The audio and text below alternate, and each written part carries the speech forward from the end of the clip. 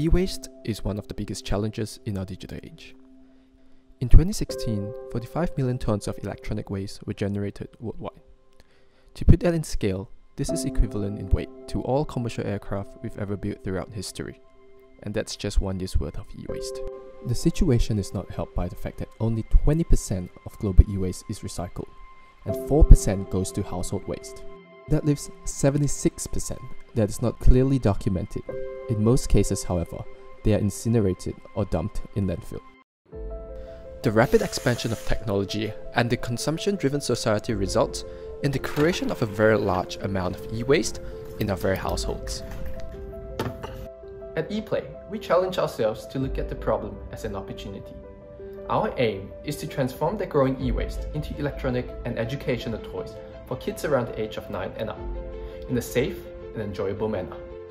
ePlay is a starter kit that comes with the necessary toolkit, a manual, and an open source core device.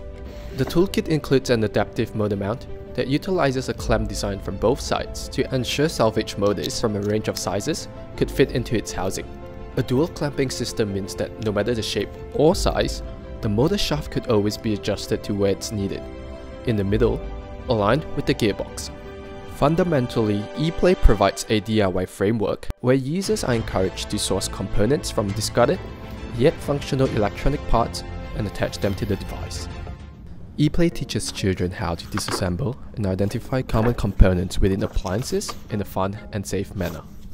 ePlay is the bridge that provides the necessary toolkit to get started, a low barrier to entry for children and lesser experienced individuals who want a streamlined gateway into the DIY, hacker and makers community.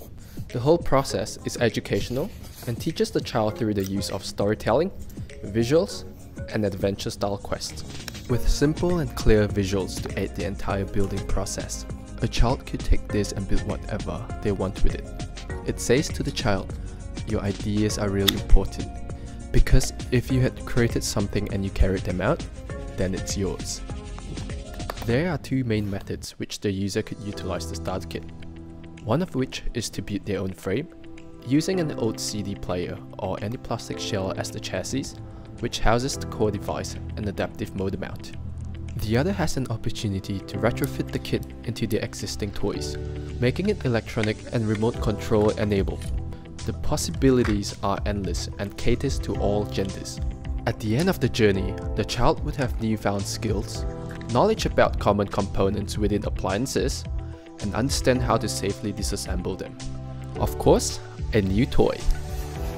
With online communities for support and daily inspiration, there are countless possible outcomes that could be made from e-waste using ePlay. The outcome is only limited by the child's imagination. Iterating this process generates a family of electronic toys. New objects can evolve from obsolete ones. A whole ecosystem of open and repurposed products.